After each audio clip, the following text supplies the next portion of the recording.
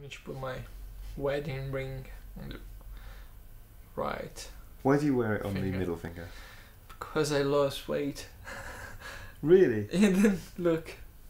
It doesn't. So now it fits the other finger, but not that finger. Yeah, because the middle finger is a bit fatter, Yeah. you know. Well, I don't know actually. Yeah. So, but we can put that in. yeah.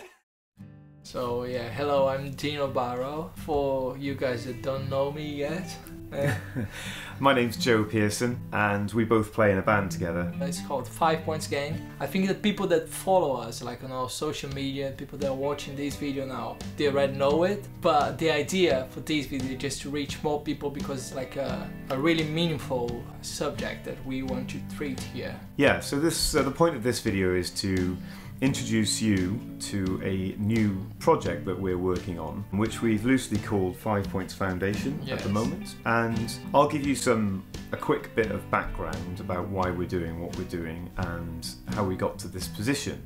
Some of you may know that as the guitar player in 5 Points Gang, I'm missing a finger on each hand.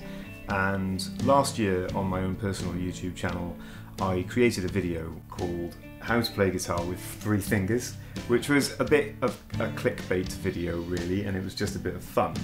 Yeah. But it had a very good response, and I had a lot of meaningful messages, emails and YouTube correspondence from people who had been suffering from physical problems, not just missing fingers but other things, and they found it really interesting and helpful. So that prompted a discussion between Dinho and myself about maybe taking that idea and moving it further forwards, because we recognise that there isn't that much help or support for people with physical impairments or disabilities, physical disabilities, for playing musical instruments in general. Yeah. I think that's fair. Yeah, it is. I was really impressed about your story when I met you, and I think that you were really lucky to have your dad. So Joe's dad was a musician as well, is a musician as well, and then he understands that the fact that he has he doesn't have 5 fingers in the hand, and it doesn't matter to play the guitar. No. So I think that in this case you were lucky to have your dad, Very but there are lucky, loads of people there that they can play an instrument, they can still make music, but they think they are not capable of. Yeah. Capable, yeah. They're not capable of doing it. So yeah, that's the main reason, to give some tips, because there are different ways to play the guitar or any other instruments that you can adapt for your conditions. It doesn't mean that if you're missing a finger or if you're missing an arm that you cannot play music. You still can do it. You just need to know how to start. And that's the main thing about this foundation. Just how can you start to develop your own way to see the instrument, to play the instrument. Yeah, absolutely. Because learning to play a musical instrument gives you so many other things than just learning to play a musical instrument. It promotes self-discipline. Yes, absolutely. And the ability to set yourself goals and tasks and work on them and work through them in a methodical and quiet way, which is a good path to mental health as much as anything else. Yeah. And it's a very rewarding thing. And I think something that I hadn't thought of, but Dinho came up with early in the discussion about this project, was parents perhaps who have got children who would like to learn to play musical instruments, but they've got some sort of physical impairment, missing fingers, missing teeth, it could be anything. And perhaps their parents are thinking, how is my child going to learn to play a musical instrument? And we're here to say there are ways and means around that. Yeah. Anything can be achieved. I think it would be interesting as well to talk about your journey through music. So you've got experience of teaching people. I'm not a teacher by vocation, but my experience obviously learning to play with some problems is useful, but you actually have got experience of teaching people. in teaching music, the music education is so important for a kid or for an adult. And yes, I have a degree in music, so it's just it is my main job since I am 16 years old, teaching the guitar. It's so important, because it doesn't mean that you need to be a professional musician, but just to have the contact with the instrument is important in lots of aspects. just socializing. So it helps you to connect to other people, to work in a group. It's so important, like.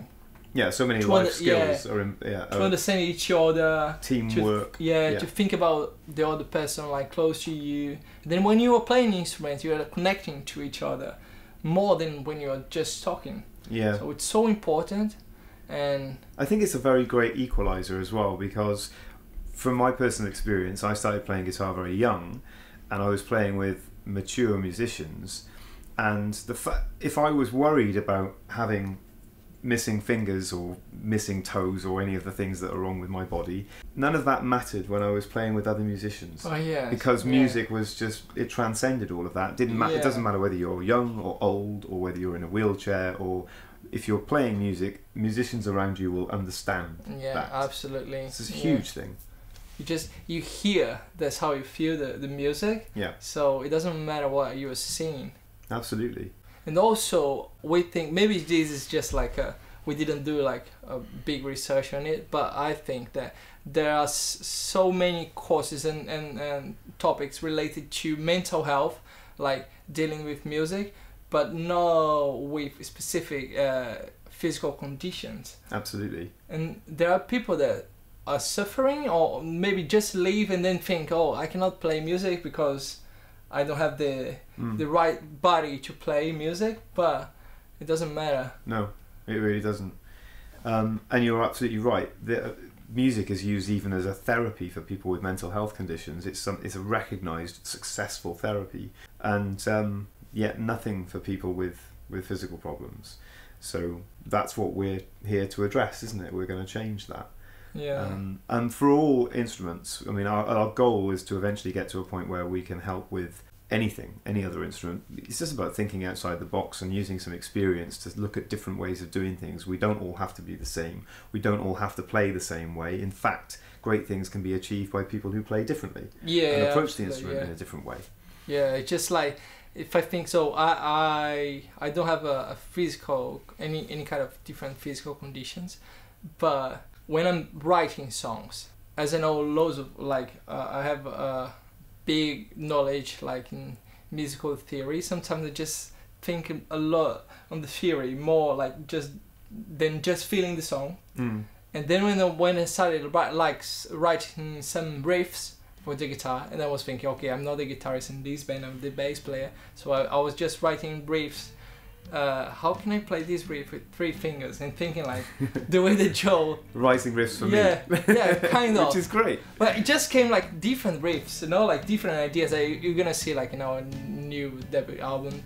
So maybe like if you have like a different condition, that means that you are absolutely different, like to all the musicians as well.